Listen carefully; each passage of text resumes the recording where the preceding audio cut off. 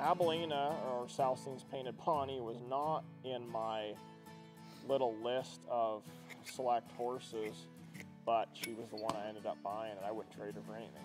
She was a wily little thing, and I put her in my indoor arena and basically let her eat, sleep, and drink right there while I was training.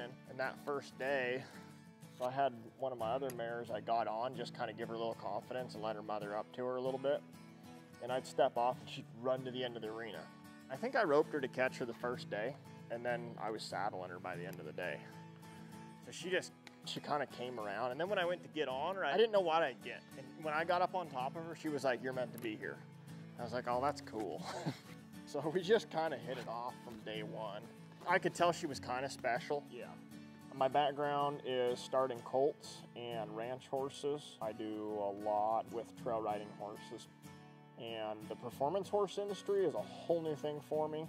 So it's been a big goal of mine, and I'm super excited to be on my way to my first big cow horse show. Open up your left hand just a little bit more, Taylor, so she's got a spot. Open up your left hand just a little bit more so she can lead around there a little bit softer. There you go. I met Taylor at the 2-day colt starting events. I judged him, and we kind of built a relationship from there, and he wanted to get one of these fillies, and I said, "Sounds like a good idea." And then I get a phone call that, "Hey, I got one. Now what do I do?" So I've been happy to help him get on this journey. That's her one tricky spot. Yeah. She's so smart. She anticipates everything. She's like, "Oh, we're counter bending." So rather than starting right off in your counter canter, in the counter bend that head to the inside. Let her get that body started around there. And remember, you want to arc that body with that inside leg as you're in that counter canter, even though you're going to be over here, and then come back to that shoulder in that arc. Aside from me just having to learn and get better at the performance aspects of her training, Abilena's taught me tons.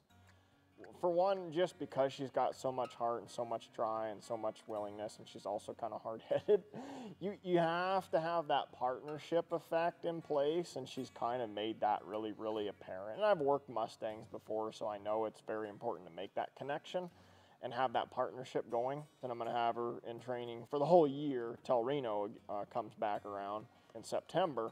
And that's been a big thing for me to learn, that now that I'm stepping into the performance horse world, it's not necessarily something new every single day like starting a colt.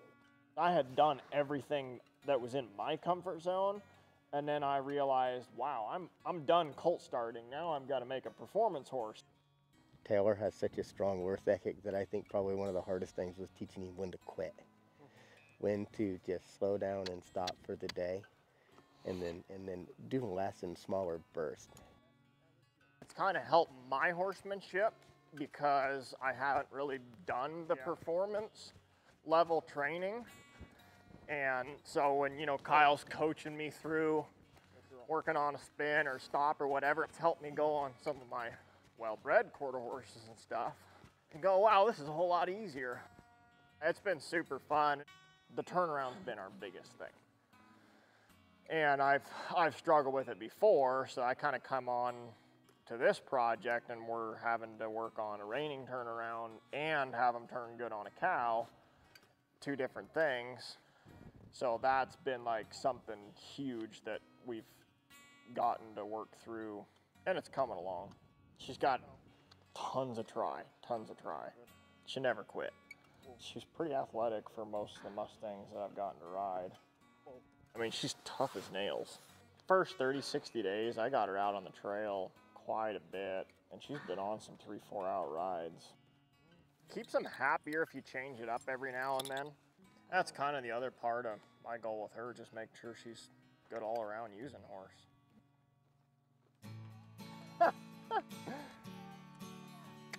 Now I think we're done.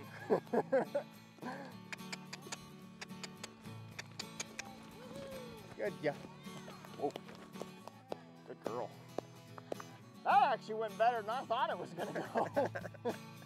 I'm gonna buy you pizza for that one. One thing about it, when he's done, she'll be good and gentle and safe and broke. She'll do so many things. Roping the dummy, that's easy. Carrying the dummy, now that's... I think her mind is what's going to get her there, because so far she showed that if we slow down and we make the right steps with her, that she's learned to do things correct. I'm kind of in a groove now. So now you're in the fine-tuning stage. Yeah, exactly. And I'm having fun and I understand it a little bit more. It's kind of new every day for me from now till the competition. It wasn't too bad. I'm excited about running into guys that I've been watching on YouTube and following on Facebook, and I'm super excited about going to Reno. She likes giving hugs.